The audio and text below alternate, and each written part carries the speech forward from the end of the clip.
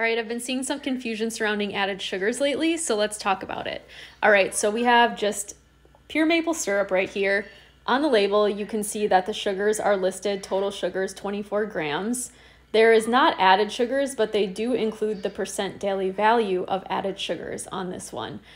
So this in and of itself is, it's just pure maple syrup. So it's a sugar, obviously.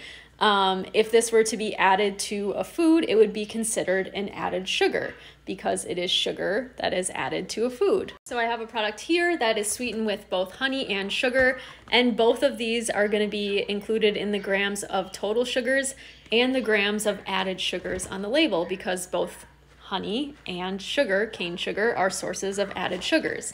Same thing would be if maple syrup was added to a product, that would be counted in the added sugars on the label. Whether the sugar is coming from a syrup, agave syrup, honey, maple syrup, corn syrup, or a granulated sugar like brown sugar, cane sugar, beet sugar, whatever it is, coconut sugar, those are all going to be included in the total sugars and the added sugars on the label. Now, where it gets confusing is fruits and fruit juices, because a fruit juice, a 100% fruit juice, if you were just to squeeze the juice out of an orange, and however much sugar that would have, if that juice, not concentrated, is added to a product, that sugar would have to be included in the total sugars, but it would not be considered an added sugar. And then there's products like fruit snacks, which have fruit juice concentrates, and not all of the sugar coming from the fruit juice concentrate is going to be counted in the added sugars. So how that is determined is the number of grams of sugar that are above what a 100% juice would contain,